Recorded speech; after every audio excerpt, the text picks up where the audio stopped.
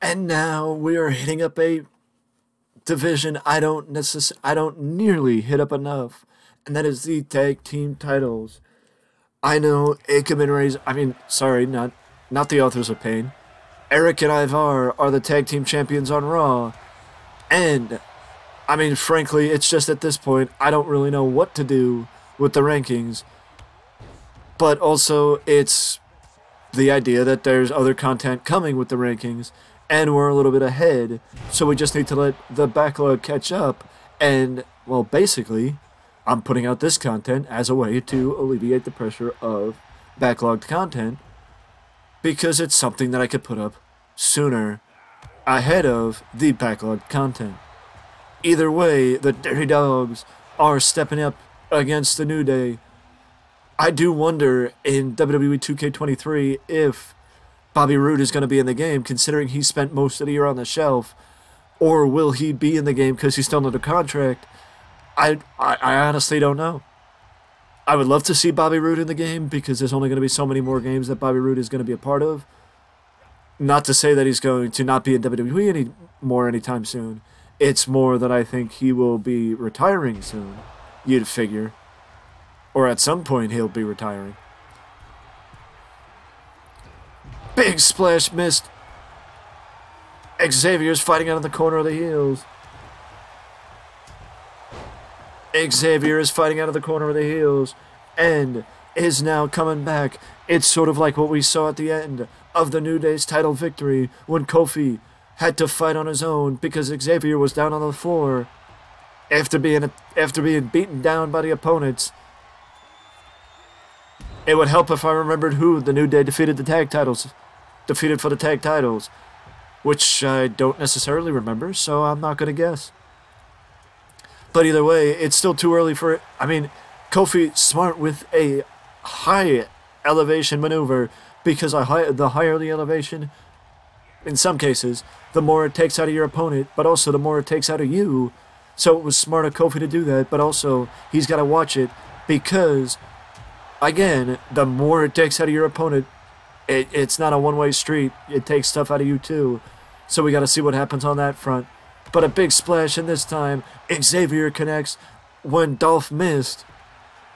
I don't know why Xavier didn't go for the cover right off the big splash, because when you land on a big splash, jump off the top rope and land on somebody, and tell me it doesn't knock the wind out of you or them. You know what I mean? Just jump down on somebody and tell me that doesn't knock the wind out of them. And that's why it should be where, I don't know, you pin them right off rip because it takes them a second to get their wind back. So not only do they have to get their wind back, but also they got to think to kick out. So it's sort of like, it's sort of like you're trying to catch them off guard by pinning them when they're trying to get their wind back. Either way, textbook. Elbow strike down and an attempted pinfall on Kofi from Bobby Roode. If there's anybody that knows textbook technical stuff, it is the glorious one, Bobby Roode. But also the amount of times over the years that we've seen Dolph Ziggler and Kofi Kingston in the same ring together, competing for the tag team titles, or competing for singles titles, or in this case, competing for the tag team titles. It is so many times that I've lost track, and I think that there's only one other person that may have more time in the ring with Dolph Ziggler, and that is The Miz. But just think about how many times Dolph and Kofi have been in the ring together over the years. I think it's enough that you probably lost track because, well, they've been in the ring together a lot over the years, both men being in WWE over the last 10 years, non-stop, or almost 15, I would say. Because, I mean, technically, Dolph Ziggler debuted in 2006 or 2005 with the Spirit Squad, and then reappeared in 2006 with the reappeared in 2005 as Curran White's assistant or caddy, and then reappeared in 2006 as a member of the Spirit Squad. And then reappeared again in 2009 as Dolph Ziggler. So he's been Dolph Ziggler for 11 years? 12 years?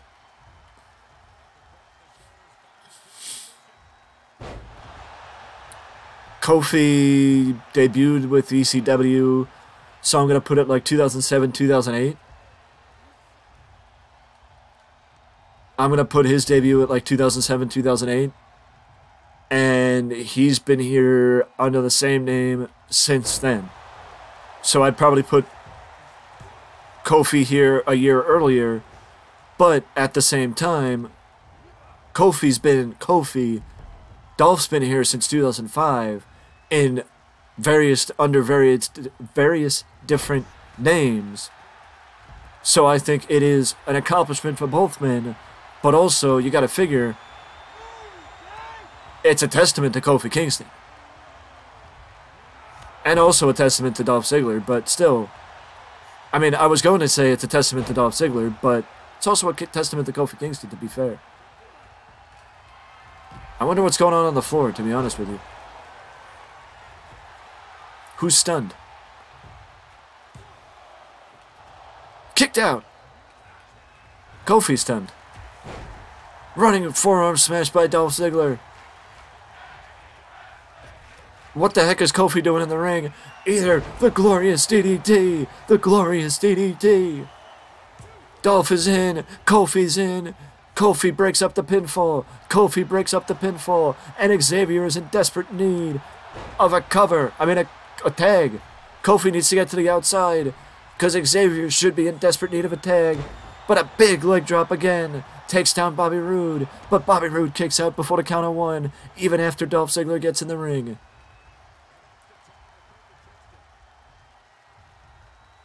I do remember now that there was a follow-up in a tag team match. I believe it was Raquel Gonzalez and Dakota Kai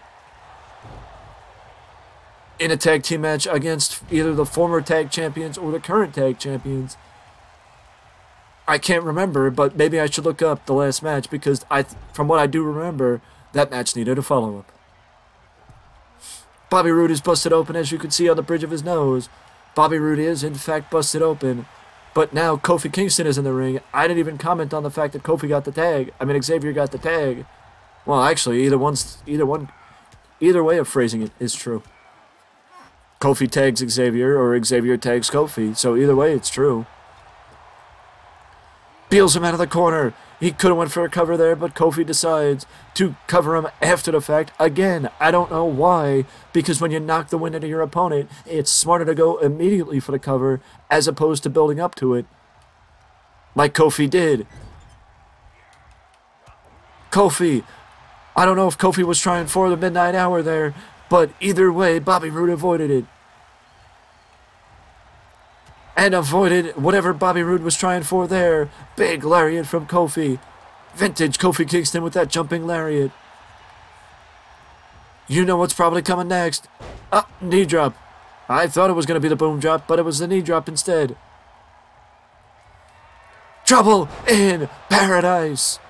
Trouble in paradise. And Dolph Ziggler gets in just in the nick of time to help his tag team partner. Edge-O-Matic takes down Dolph Ziggler, and the guy who was just on the floor and got back up on the corner is now back on the floor and resting, knocked unconscious by Kofi Kingston. I honestly don't know why Kofi, using game logic, I don't know why Kofi would tag out to Xavier, because Kofi has a signature move, so if I was Kofi, I would have stayed in the ring. He misses the dropkick, brushes off Xavier. Xavier gets rolled up by Robert. Bobby Roode gets hit with the rope break. Swinging neck breaker takes down Xavier. And he sets up Xavier. Glorious DDT on the opposite side of the ring. It's going to take a while for Kofi to get here. And Kofi doesn't need to. Xavier finds it within him to kick out. Somehow, someway, Xavier Woods kicked out. Beautifully executed dropkick by Bobby Roode. Takes down Xavier. And if I was Bobby Roode, I would tag out to my tag team partner. And that's exactly what he does, tagging out to Dolph Ziggler, creating space between him and his opponent to allow for the tag. And now Dolph is waiting around in the ring for Xavier to get back in.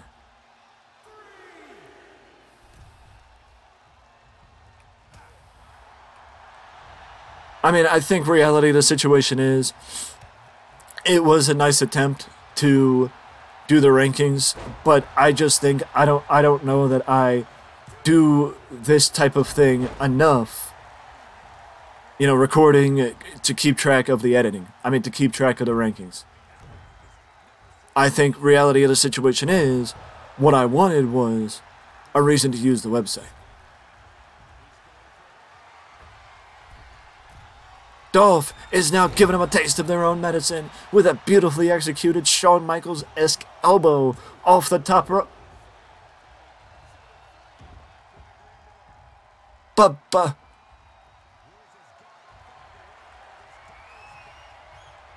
Bobby Roode just broke up the pin. Bobby Roode just broke up the pin. Xavier blocks the zigzag and whacks him.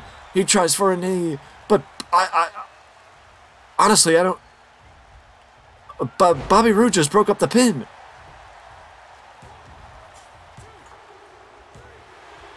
I don't know what to say, but either way, we have new SmackDown Tag Team Champions. It is the Dirty Dawgs. The Dirty Dawgs are the new SmackDown Tag Team Champions. I think there may have been a little bit of confusion there with Dolph Ziggler and Bobby Roode. I think Bobby Roode, with the amount of time he spent in the ring, may have been a little confused and mistook his tag team partner. I mean, I don't know, or maybe he just wanted his tag team partner try his finisher and finish the match that way. But either way, I don't understand what we just saw. But what I do know is the Dirty Dawgs are the new SmackDown Tag Team Champions. And with that being said, I will see you in the next video.